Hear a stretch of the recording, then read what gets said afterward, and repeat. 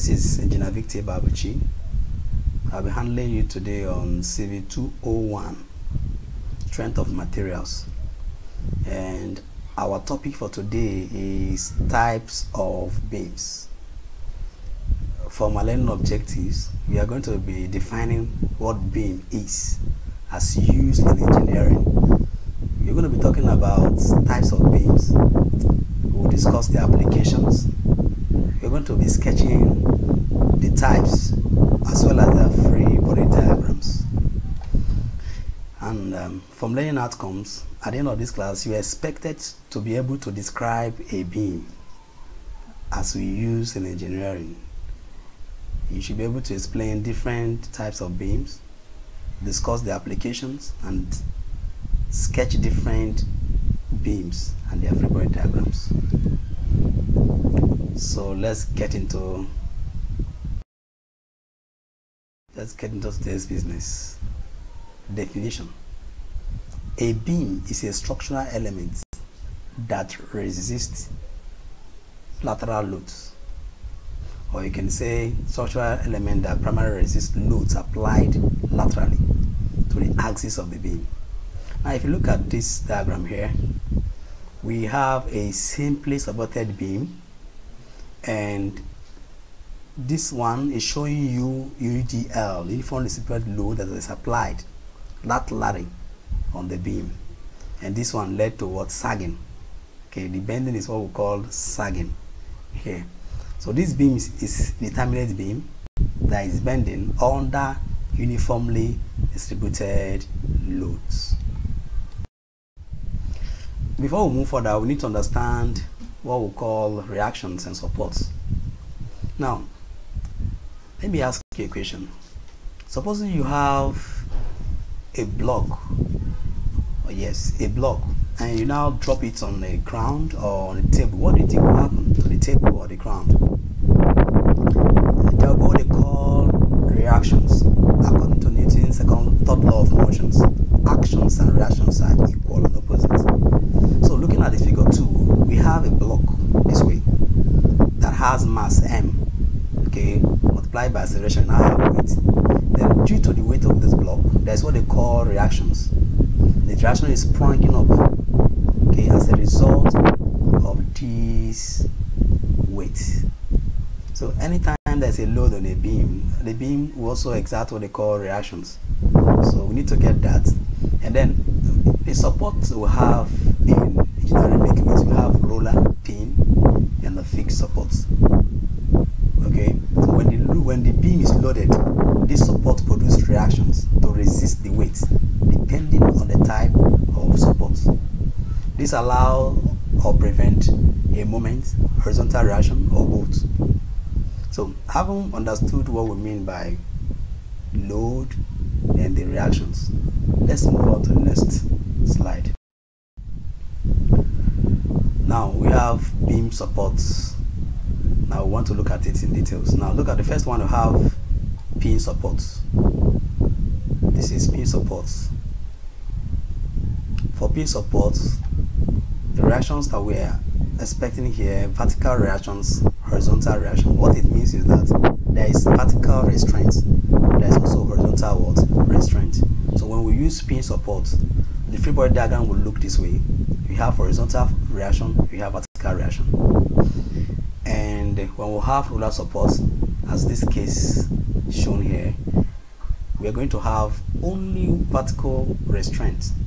For the free body diagram, we are having something like this. We're having something like this. The third one is fixed supports.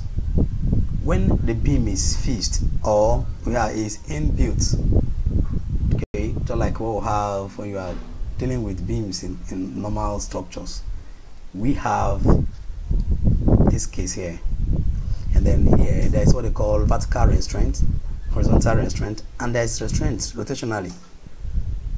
If you try to describe the free body diagram, it will look this way: vertical reactions, horizontal reactions, and then there is moment. If you couple this, if you couple 1 and 2, like if you have simply supported beam, as in this case here, Your free body diagram will now look this way. Remember, this is pin support. This is what roller support. Then at this pin end, you have horizontal reaction, you have vertical reaction. At roller end, we have what? Vertical reaction. I hope you're understanding this, because this is the basics of what we are going to be learning in this topic. Let's move on.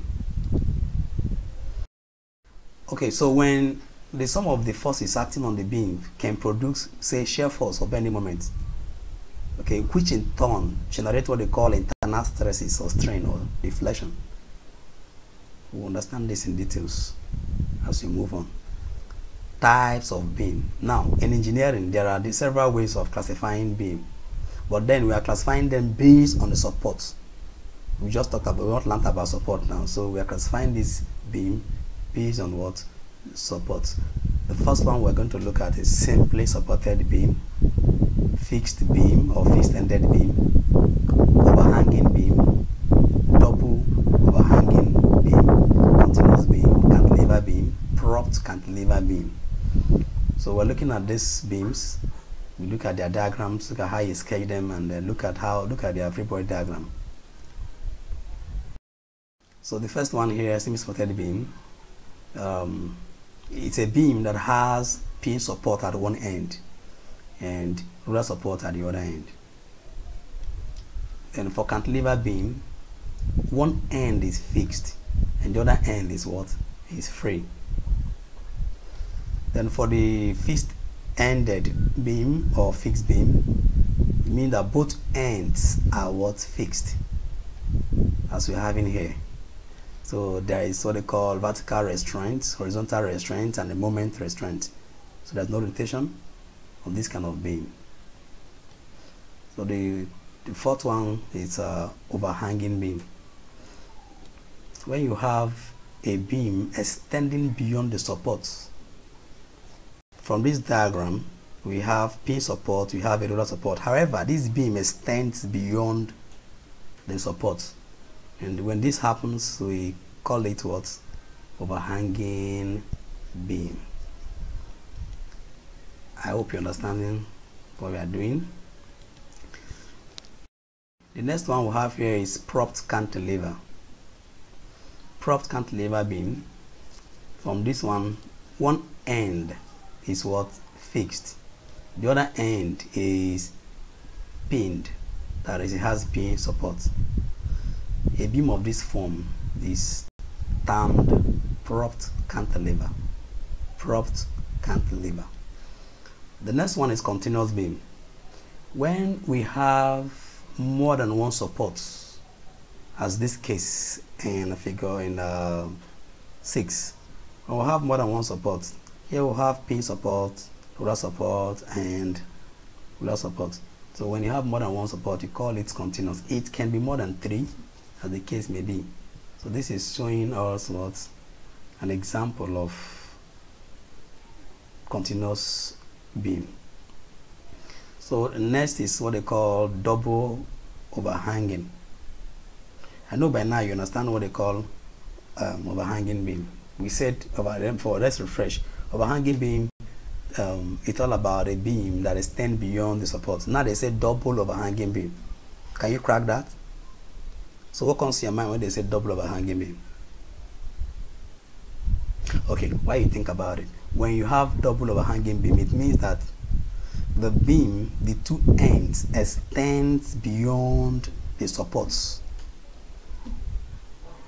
For instance, if you have, figure out when you have a semi-supported beam and the two ends are now extending beyond the supports, such a scenario is called double overhanging beam. Now, if you understand this very well, I believe you can do free body diagram for each of these beams. Can you try it now?